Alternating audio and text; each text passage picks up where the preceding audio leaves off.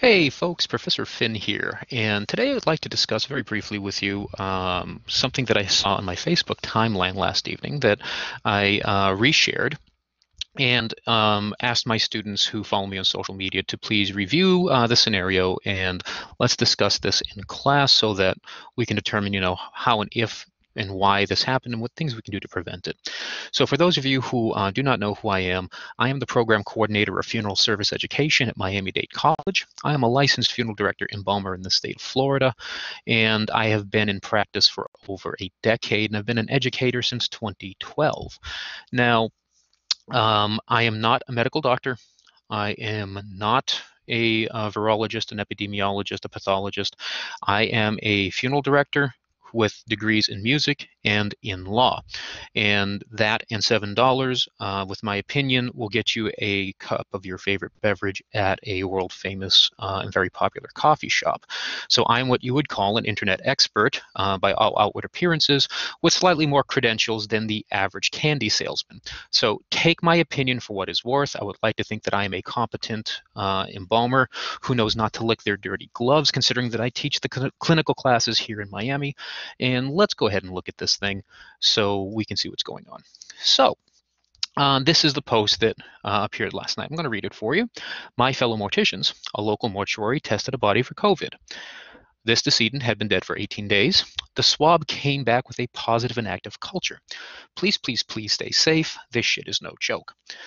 Now, we will assume two things. One, that the body was professionally embalmed by an embalmer of some competence that does this for a living and is experienced. If you wish to assume the body is unembalmed, then it should obviously be no surprise that a microorganism is living on past the death of its host, because microorganisms do that, whether it's the indigenous flora of your intestines or the diseases that may exist in your lungs like tuberculosis. We know that you dying in and of itself does not stop these things. So we have to assume that the worry here is that a body that is professionally embalmed, that has been disinfected by a competent embalmer, is still presenting a hazard to the community. So let's go ahead and look at something. This image I have taken off of Wikipedia. The author who put this on Wikipedia was a person by the name of Arcadian. I'm using this through a Creative Commons license. I'm not seeking any sort of monetization or anything like this. I don't wish to make any money. This is simply a public service announcement. And I would like to thank Arcadian for having this on Wikipedia so that I could use it for this educational purpose. Attributions will be in the description below, as well as a disclaimer regarding the opening picture, which is a parody of Bethesda Softworks' Fallout series that I have photo edited with my name in celebration of the Wuhan coronavirus pandemic. So let's take a look at this. Now, we have a picture here strictly of the nasal and oral cavity. And my overall assumption is when they are swabbing, and I've seen several graphics out there, that they go all the way back here, they go all the way back here, and I'm using Blackboard Collaborate, so please forgive the rudimentary illustrations and whatnot, because I do not have the full suite of software that I would normally have at my office. And this is where they're likely swabbing so that you can so that we can test for novel coronavirus. And so here are some assumptions that some people are taking this as like, oh my God, novel coronavirus is not being inactivated by mortuary grade disinfectants or by formalin solution. And let me set your hearts at ease. That is absolutely untrue. That is patently false. It is nothing more than a coronavirus. And in fact, we know that household products such as Lysol, bleach solution, alcohol will happily kill this microorganism. So if anyone wishes to debate the efficacy of a mortuary grade disinfectant against a household disinfectant, by all means, have fun in the comments. I'm not going to address that. But we're going to assume that mortuary grade disinfectants are at least as effective as a household grade disinfectant that you can buy at your favorite retail store. So what is happening here? Well, it is common, and most professional embalmers will topically disinfect the body during primary disinfection. And what this means is they're going to take a spray bottle with a fully concentrated mortuary disinfectant. And there's a variety in the market, and I don't mean to sell anyone's products, but for the most part, I'm familiar with two catalogs of product, and that is the Pierce catalog and the Dodge Chemical Company catalog, of which Pierce sells a product called Santa Spray, Dodge sells a product called Disc Spray, and at the end of the day, these are mortuary grade disinfectants. And these are droplet sprays. The goal here is that you will spray the body so that anything on the exterior of the body will stick to the body. And this disinfectant will work over the course of 10 to 15 minutes. And because it is generally an alcohol base, it will reduce the body temperature quickly, thus shocking and killing most microorganisms. The rest of it is that it will actually wet them down so that when you do the next step, which is bathing with a multi-spectrum mortuary grade soap, that you will then clean the exterior of the body. Now, part of that is you will take said spray and you will spray the interior of the mouth, and then clean the mouth sufficiently using cotton with a spring forceps, or cotton maybe with a locking forceps, so that you can adequately clean the mouth, and then spray it with the disinfectant. You'll take said disinfectant, introduce it into the anterior nair, and then you will also spray the upper oral cavity.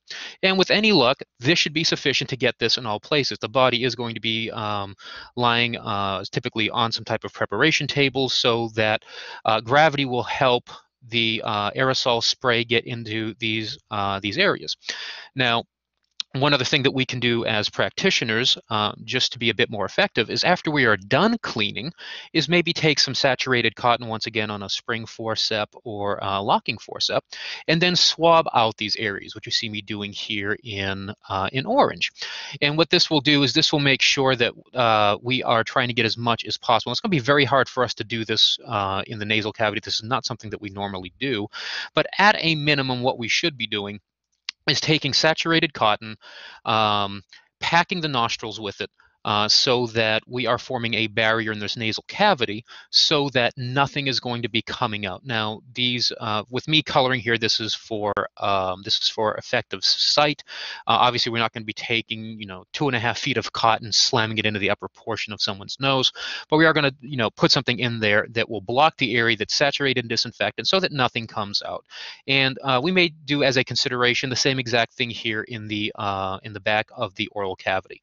Put some saturated cotton so that we are disabling anything from coming out via the lungs, tuberculosis, pneumonia, etc., as well as anything maybe dripping down and could be aspirated by the articulation of the body.